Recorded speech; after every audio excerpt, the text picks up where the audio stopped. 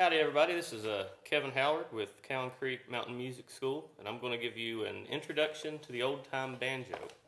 The first thing we're going to talk about is the parts of your banjo. If you're new to this instrument, it's very similar to other ones you may have played, but it's got its own specific parts to it. And so we'll start down here on the pot of your banjo.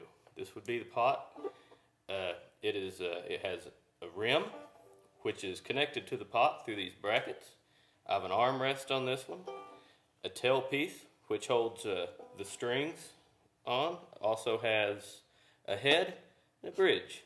Then you go on up to the neck of the banjo, which is where you do your fretting on your strings, and these metal things are called frets, and we number those. So here in between what would be called the nut and the first fret, that's our first fret position. Our second position would be the next one, then third, fourth, fifth, and so on. On past the nut, you have your headstock, which holds on your tuners. And the strings on the banjo, what we'll go into now, they're tuned to an open string. So if you see someone playing the guitar, and you'll notice they make chords all the time. Like if they're making music, strumming rhythms, they're usually making a chord. And an advantage to the banjo is that it's already tuned in a chord. If I take and I just strum my banjo open, that's a G. So the strings on this are also numbered 1, 2, 3, 4, and 5. And they also have names, which would be D, B, G, D, and G, which are the chords that make up the G chord, the G triad. And so that's all of your parts on the banjo. Now I'm going to show you something that is called railroading. And it's a way to get your right hand used to playing the banjo. And the basic lick on the banjo is you're going to pluck with your index finger. I'm doing it on the first string this particular time, but you'll pluck. And then you'll use your other fingers. I use these three, my first, second, third, and fourth fingers. I use my 1, 2, 3 to strum down. And then you'll catch your fifth string with your thumb. So that's the basic banjo lick. But to do our railroading exercise, what we'll do is we'll start on our first string, and we'll pluck it with our index finger. Then we'll brush, thumb. Then we're going to go up to our second string. Pluck it, brush, thumb.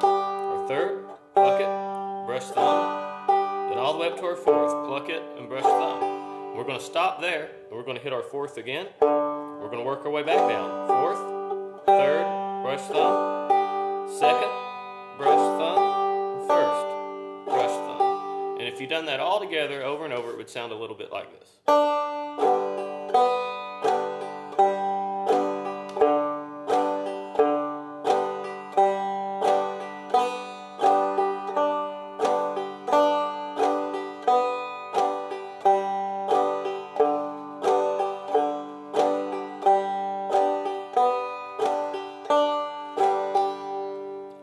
That's railroading, and that's something you should practice right away. And it's you don't have to sit and do that the entire time, but it's good. Like say you're watching TV or you're sitting around and don't have anything to do, just keep your banjo on you and kind of keep doing that, because what it's going to do is it's just going to build the muscle memory required for you to play the banjo while knowing which strings you're hitting. And from here, we're going to move on and we're going to learn 2 chords, and this will be our first 2 chords. And the first one is a C, but it's what I call a cheater's C. And the way we're going to make it is we're going to start with our first finger. We're going to put it on our second string, on our first fret. Then we're going to take our number 2 finger here, and we're going to put it on our second fret of our first string. And this is a C chord. You do the same thing.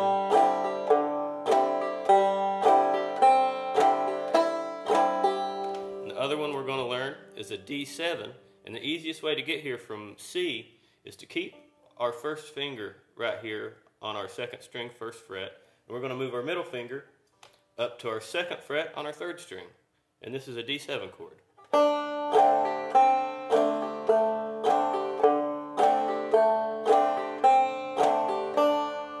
And so all these together in the key of G, you can play a lot of songs already. So you can, you got your G chord, now you got a C chord, and you got a D7 chord. So practice the railroading, and on our next lesson, we're going to learn how to apply this to play in a very simple song.